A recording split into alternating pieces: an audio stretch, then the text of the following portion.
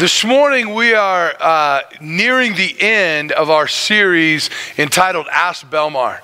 And I was thinking about this. I worked on the East Coast, helped a guy start a church out there in Delaware. And this pastor told me, he said, listen, you need to have, he called it a sugar stick message. He said, you need to have a message that you can just kind of pull out and preach at any time. And I didn't really take that to heart until the one Sunday when I came in. We had, before the service, we had youth group time, and I was the youth pastor. And I walked in, and he said, man, I'm really not feeling good. I'm going to go home, so you're preaching this morning. And he left. And I was like, and so I had about 3-4 songs to come up with a message, and then I preached. And I was thinking about that this week, thinking none of these Ask Belmar sermons are going to make my sugar stick file. Like, those just aren't, they're not going to be there. So our question, what the sermon series, we asked people to message in or text in or email or write on a card different questions, and we're answering some of those questions in this Ask Belmar sermon series. So the question today is this: did God have the ability to stop Hitler from killing 6 million Jews? And if so, why did he not? So again, another easy one to go through.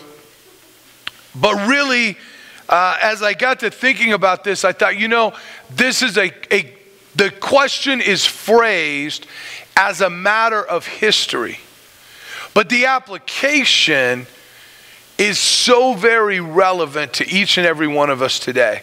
Because we all face things where we think, why did that happen to me? Or why did that happen to them? This week, on Thursday, I was sitting on a 2-lane highway, stopped, waiting to turn left. And I looked up in my rearview mirror and I saw that a car was coming. And I kind of watched and I thought, are they going to stop? Are they going to stop? And finally, at the last minute, I gunned it. I accelerated because I realized that this car was just going to plow into the back of me.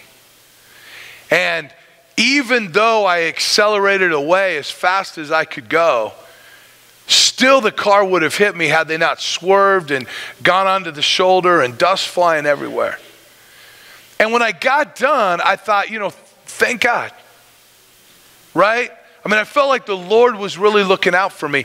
But then I thought, had I gotten in an accident, would that have meant that the Lord wasn't looking out for me? Because sometimes that's what we think, isn't it? I mean, if I shared that illustration as just part of a message and you got rear-ended this week, or someone you know was severely injured in an automobile accident, wouldn't it be easy to say, well, hey, God, why weren't you watching out for me? Why weren't you watching out for them? And so we want to try to answer this question this morning. And the first part of that question is, did God have the ability? Could God have stopped the events that ultimately led to the annihilation of 6 million Jews, and not to mention all those that were killed in World War II, and really that's one of the more famous or infamous acts of evil in our world, but certainly it's not alone. Does he have the ability to intervene in that way? And so we want to look first at God's power. Colossians chapter 1, beginning in verse 15, is describing Jesus Christ. And it says this: he is the image of the invisible God, the firstborn of all creation, for by him all things were created that are in heaven and that are on earth, visible and invisible, whether thrones or dominions or principalities or powers. All things were created through him and for him. And then verse 17 says, and he is before all things, and in him all things consist. And he is the head of the body, the church, who is the beginning, the firstborn from the dead, that in all things he may have the preeminence. Listen, Colossians says that Jesus created all things, and by him they consist. See, I understand, I have a mild curiosity. I shouldn't even say a fascination, but I have a curiosity with physics. And specifically, some of these, big ideas about how the world operates. Now, let me tell you, I have a curiosity. I have next to no understanding. I want to be honest with you. I have upstairs a couple of physics textbooks that I understand are some of the best books on this subject. I've read parts of some of them. Several years ago, I read a pretty in-depth biography of Albert Einstein because everybody's heard of Einstein, but I wanted to understand who he was, and it really went into the science of what his theories meant. And it mostly just made my head hurt. I'm not going to lie. I'm like, that's fascinating, but wow. Wow.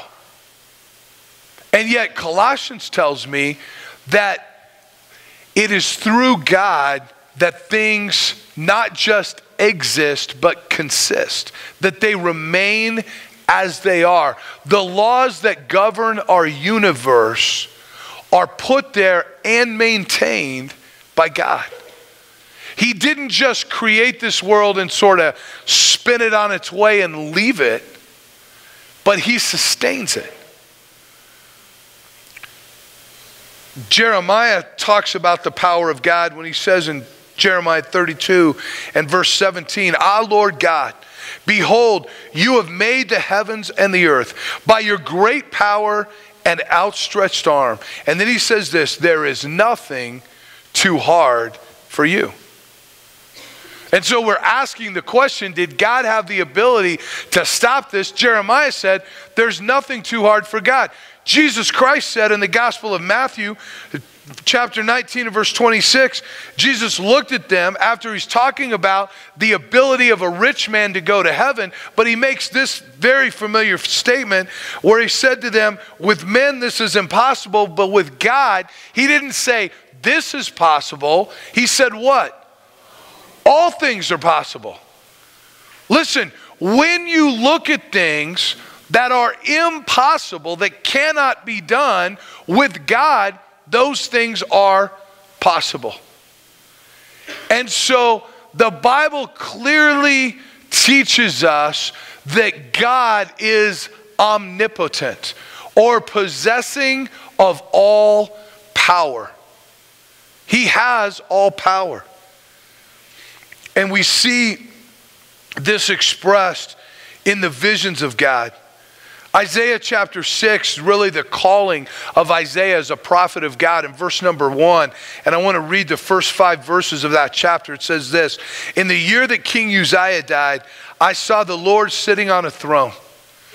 High and lifted up was this throne. I joke sometimes that the stage here is just absurdly tall. It really feels that way to me. I rarely stand up here because I feel like I'd be like, Jesus, It just seems too tall.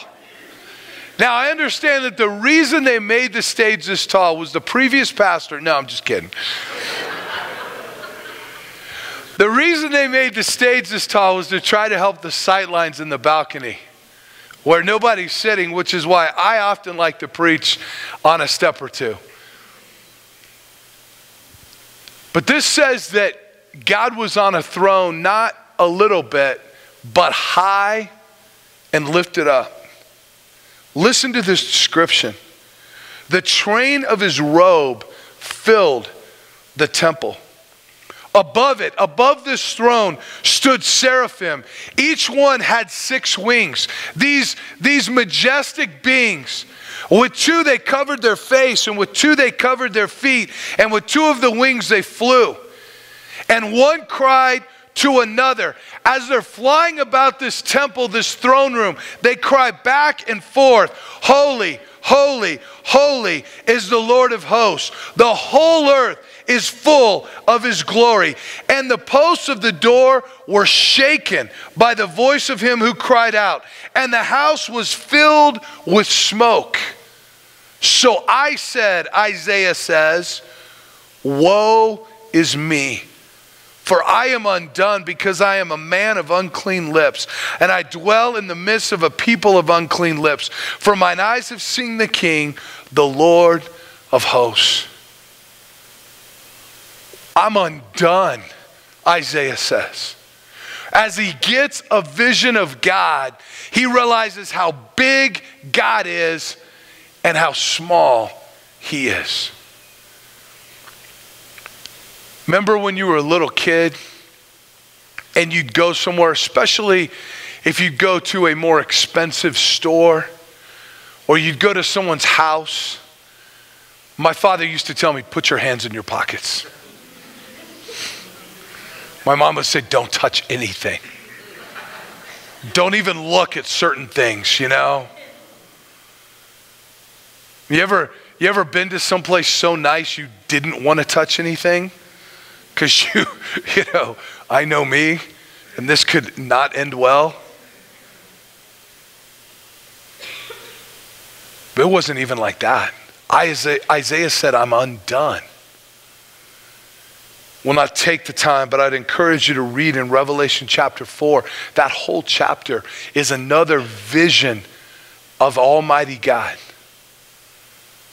High and lifted up, powerful and mighty. Jeremiah says this in Jeremiah 10 and verse 11, "Thus you shall say to them, the gods that have not made the heavens and the earth shall perish from the earth and from under these heavens. He has made the earth by his power," talking about Jehovah God. "He has established the world by his wisdom and has stretched out the heavens at his discretion." The answer to that first part of the question, did God have the power to stop what happened with Hitler and the Jews, the concentration camps and the death and the destruction that went on, is absolutely. God has all power. And so then, as we look at that, it even confounds us even more. Why? Why? Why did he not stop that? And as I mentioned before, that question is historical, and I was thinking about other historical things that we look at, and I'm reminded of the story in Exodus. You're familiar with it. Disney made a cartoon about it, right?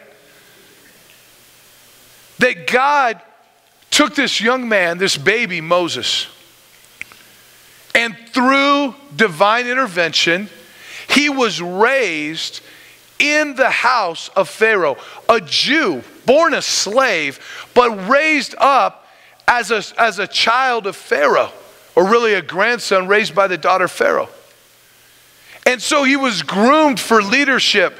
He was educated. He had the education and the background that no other Jewish slave would have had. And then he leaves Egypt, and God calls him back to lead the nation of Israel out of captivity. And we see God's hand at work, right?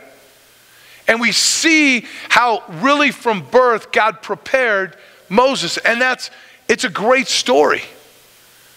But do you remember the context of why Moses grew up in the house of Pharaoh? His parents hid him because the command of Pharaoh was that they were killing the Jewish male children. And yes, God preserved this child, and he was laid in a basket, and he was floated down the Nile, and the daughter of Pharaoh rescued him, and God had a plan. But what about the families whose sons were killed? For them, it didn't seem like such a great plan, did it? I mean, for them, it was tragedy. You imagine being a mother and carrying a child for 9 months and delivering a healthy baby boy only to have it snatched away by the authorities and killed? How's that fair? How is that part of God's plan? And again, those are historical things. But for most of us, we don't have to go very far in our own life, or certainly in the life of loved ones, to see things where we go, how is this fair? How come when the diagnosis comes for this person, they're able to be treated and be healed, but for the person that I care about, the treatment was not effective? Why would God seek to preserve this person and not this one? And we say, well, maybe God has a plan, but the truth is that often we don't see it. And even if we do, don't we think, couldn't God's will be accomplished a whole lot easier than that? I mean, let's take the example that we're given in the question. Why did God kill 6 million Jews? What good came out of that?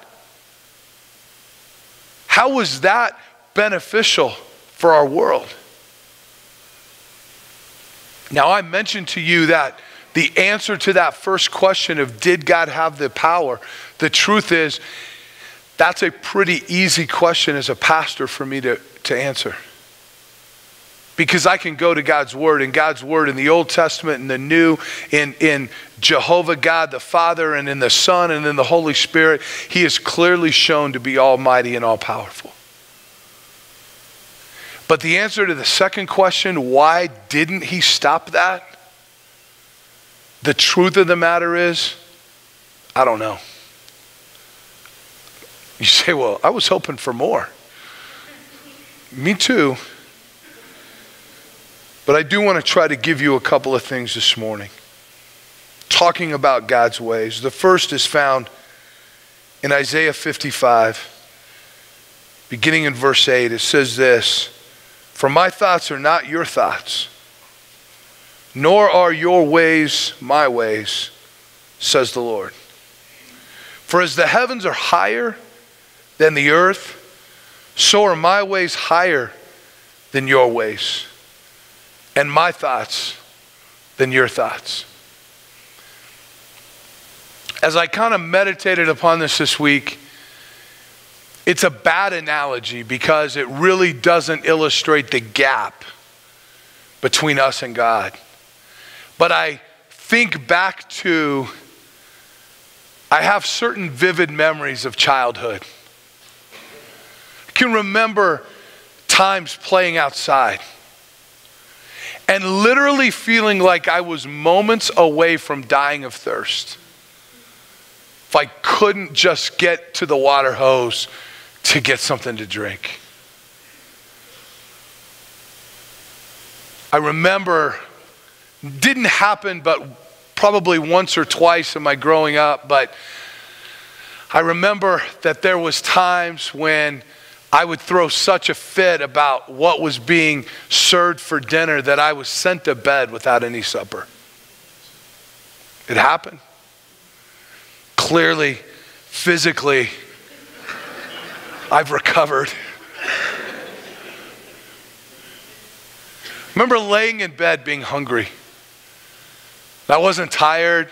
I was upset, and all I could think about was how hungry I was. And I literally wondered whether I would make it through the night. I did. I was like, I'm not sure I'm going to make it. And if I do make it, am I going to have the strength to even be able to get up and get something to eat in the morning? I mean, that's what in my 8 or 9 year old brain, that's what's going on. I'm like, I hope my parents are going to be happy. And the truth was, I was in no danger, right? And that's funny. And I don't want to use an analogy this morning that makes light of tragedy. But that was the mindset of an 8 or a 9-year-old boy. Now, I mean, I've gone days fasting and know that I can survive. My thoughts and my ways have matured. And that's just from a child to an adult. That's not from man to God. And the truth is that, and again, I'm not trying to make light of tragedy, because the things we're talking about historically, the things that we deal with in our own personal lives are devastating. They're not a joke. They're not just, well, we need a different perspective. But God does say, I have a different perspective. My thoughts and my ways are far above your thoughts and ways. And that's kind of tough to take, to be honest with you. Even when you're a kid, it's tough to take when your parents say, you're fine. And you go, I don't feel fine. And it's tough to take from God when we say, God, this is horrible. And he goes, I'm a loving God. And you say, really? It doesn't feel like it. I'm a good God. And you say, it doesn't seem like it right now. But God said, my ways are not your ways. God also said, my timing is not your timing. And for me, this does give me some perspective. James chapter 4 and verse 14, the end of that verse says this, for what is your life? It is even a vapor that appears for a little time and then vanishes away. I don't know if you were up early this morning, but I'm telling you what, I walked out of my house just a little before 7 this morning.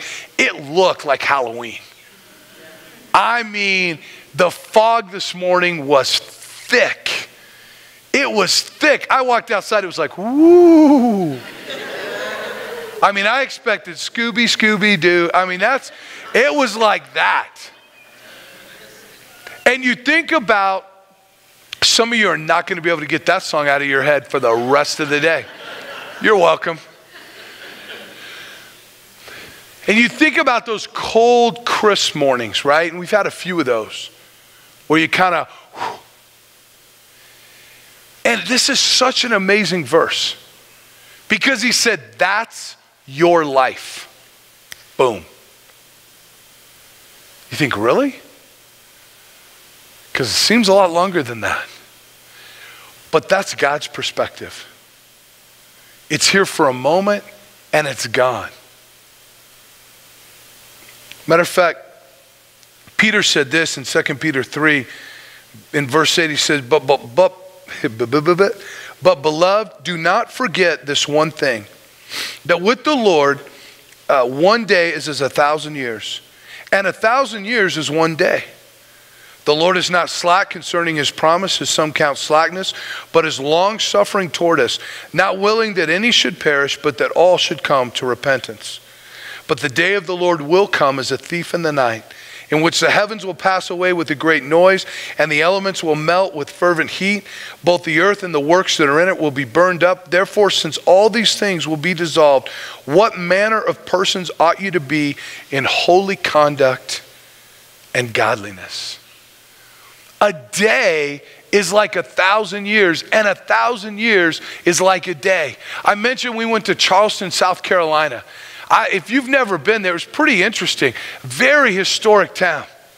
You know, I'm a Colorado guy.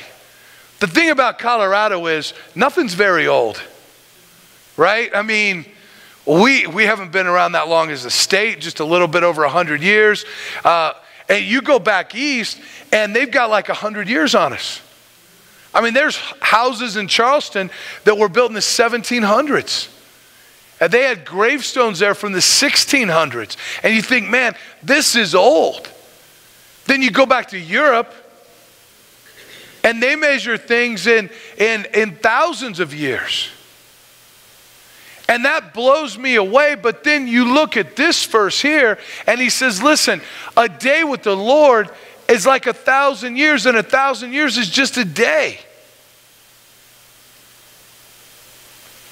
And you think, that doesn't make sense to us, because our thoughts and our ways are not God's thoughts and God's ways.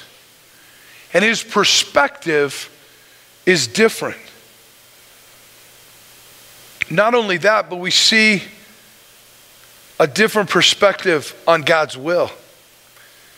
Verse 9 there of 2 Peter 3, if you'll go back to that, to verse 9, it says this, the Lord is not slack concerning his promise, as some count slackness, but is long-suffering towards us. And then it says this, not willing that any should perish, but that all should come to repentance.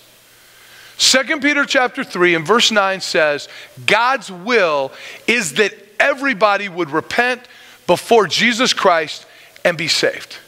Here's my question. Does that happen? The Bible very clearly says it does not happen. That there will be people who do not repent before Christ and who will spend eternity in judgment. But if it's God's will that that would happen, why doesn't it happen? I find a clue to that in Matthew chapter 6. Matthew chapter 6, the beginning of that, Jesus' disciples come to him and they say, hey, teach us how to pray. And I always found it interesting as a kid when we learned this, that Jesus used a little rhyme, which I think just kind of came about in the translation. But verse 10 says this, your kingdom come, your will be done, see there, on earth as it is in heaven. Why would Jesus say one of the things that we need to pray is that God's will would be done on earth? Because it isn't always. And the illustration that's used is heaven. In heaven, God's will is always done. That's why it's heaven. But God's will is not always done on the earth. And we ought to pray for that. And so it's not God's will that people die and spend eternity in hell. It's not God's will that we commit atrocities of evil upon one another. It's not God's will that people suffer and are in bondage and in difficult situations. That is not God's will, but it is the result of the sinful world that we live in. And there is an element to God that he doesn't always exert his will on this earth. And yet, the Bible tells us to pray that God's will would be done. The Bible says that God does move at our prayers and that there are times that God does exert his will on the earth. And so the difficulty for us as followers of Jesus, as followers of God is, why? Why does he exert his will in some areas and not in others? Why is there time when he does miraculous things and he preserves his people and he protects those and justice is meted out and people are healed and blessings happen, and at other times those things don't take place? Good people die of diseases and things that aren't, injustice takes place and people get even things that they don't deserve. Why does that happen? And the truth is, we don't always know.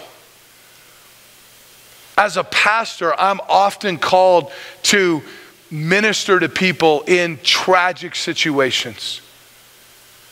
One of the phrases that I pray to God I never use, having been through a few difficult situations, I hate this phrase, everything happens for a reason. Really? What is it? As a pastor, I don't want the follow-up question. Well, what's the reason? I don't know. Does everything happen? Well, there are reasons why everything happens, yeah. But I don't see that we always see him. Sometimes we do, right? I mean, sometimes difficulties in life, I mean, it's a Disney story, isn't it? You know, something tragic happens, but out of that is something great. And then in the end, we all see it and everybody lives happily ever after. We love those stories. But that's not always the way things work out, is it? Matter of fact, God's perspective is a little bit different. Jesus said this in John 15 and verse 18. He said, if the world hates you, you know that it hated me before it hated you. Jesus didn't say, follow me and everybody will like you. Matter of fact, he said, the world hated me, come be my follower. In John 16 and verse 33, Jesus said, these things I have spoken to you, that in me you may have peace. In the world you will have tribulation, but be of good cheer, I have overcome the world. Now that's good news, he overcame the world, but he said what?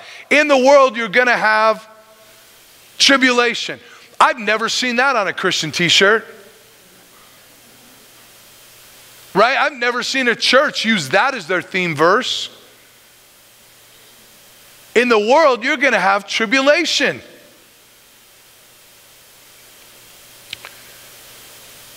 Hebrews chapter 11, and I want to, as we kind of come to a conclusion or a closing this morning, Hebrews 11 is often known as the faith chapter, right? It starts out talking about what faith is. Faith is the evidence of things not seen. It describes faith. And then it goes and it starts to describe men and women of great faith. And down in verse 32 of Hebrews 11, it says this, and what more shall I say? For the time would fail me. He's coming towards the end. Time would fail me to tell of Gideon and Barak and Samson and Jephthah, also of David and Samuel and the prophets, who through faith subdued kingdoms, worked righteousness, obtained promises, stopped the mouths of lions, quenched the violence of fire, escaped the edge of the sword. Out of weakness were made strong, became valiant in battle, turned to flight the armies of the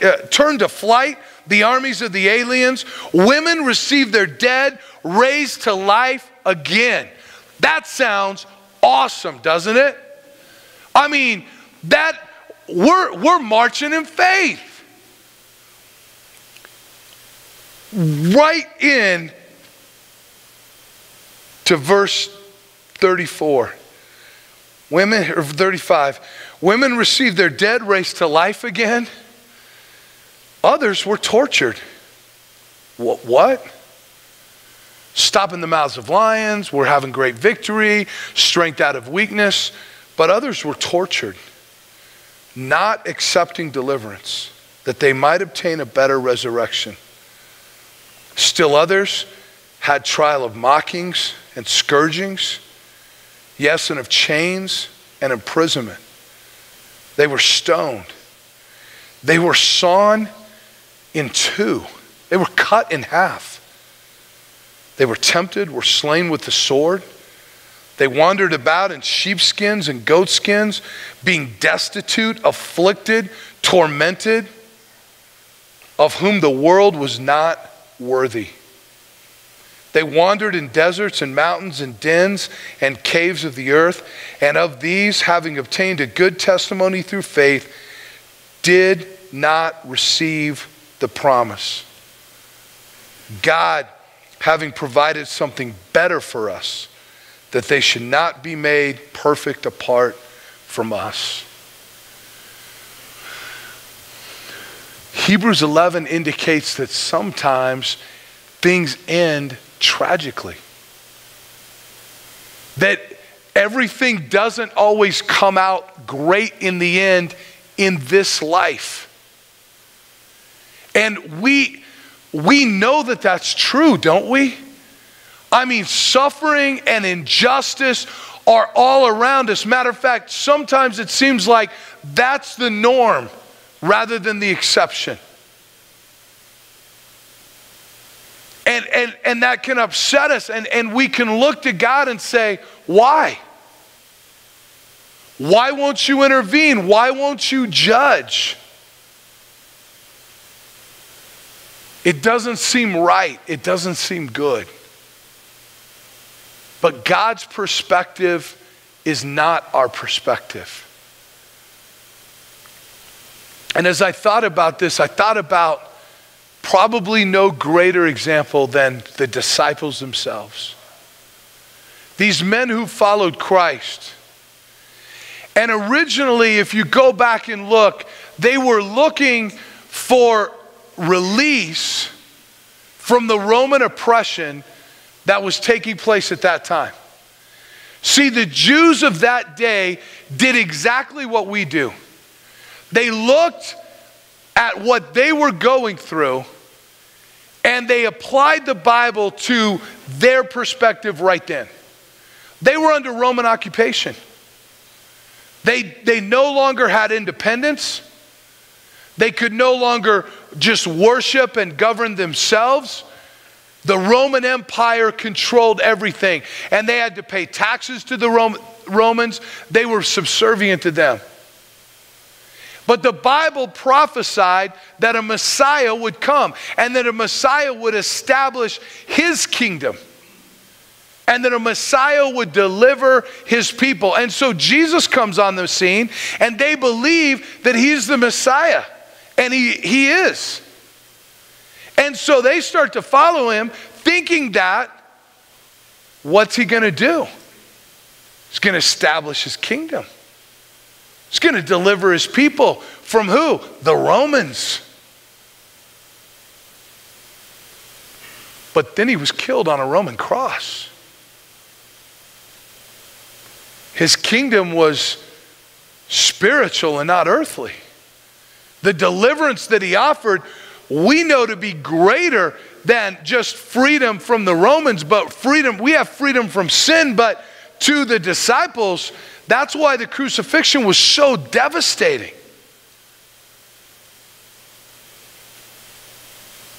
And then he rises again from the dead, and the Holy Spirit comes after his ascension, and they begin to understand, and they proclaim Jesus Christ throughout the world, and he had promised to return, and for them they believed that they were going to see that. But tradition tells us that every one of those disciples was killed for their faith, except for John. He was just boiled in oil and sent to the island of Patmos in isolation for a while. His life didn't end real cheery either. And you think, well, that's not what I want. That's not what we think we're getting into when we follow Jesus. But see, God says our life's a vapor. And we get so concerned about this world. And I think about that for myself. How much time do I spend worried about the things of this earth? I mean, as a pastor, you know, I've got the responsibility of all these physical buildings. And the truth is, that takes up a lot of time. We spend a lot of time and energy at our church in our food bank, feeding people. Now, that's biblical for us to do, and I'm not saying we shouldn't do that. It's biblical for us to be good stewards of these facilities that God has given to us. But the truth is, one day, all of that will be burned up.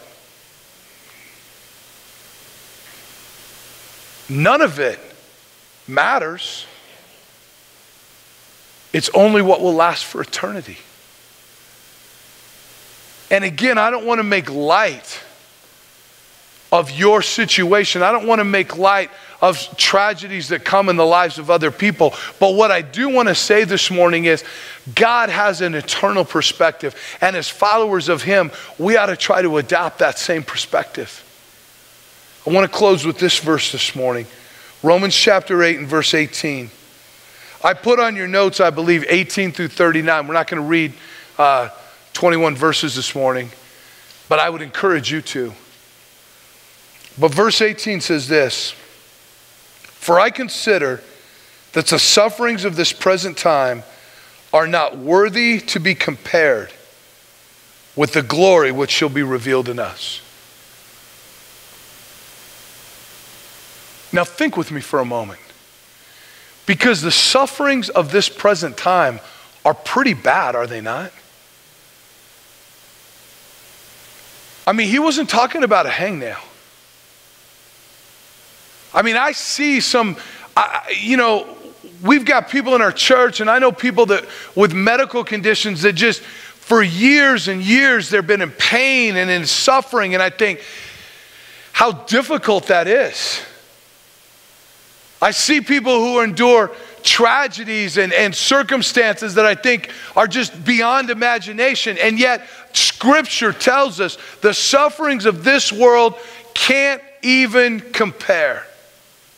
I think about the question that was asked. 6 million people just exterminated and treated less than human, less than animals. And the suffering of this world is not to be compared to the glories of the next. Next week, we're going to talk about heaven. And I'm excited about that, and I would encourage you to be here. But I would like you, as you think about this question, that the truth of the answer is, I don't know why God did not spare those 6 million Jews. What I do know is God is a loving and a good God. And to walk by faith and to follow him by faith sometimes means that we endure suffering and difficulties.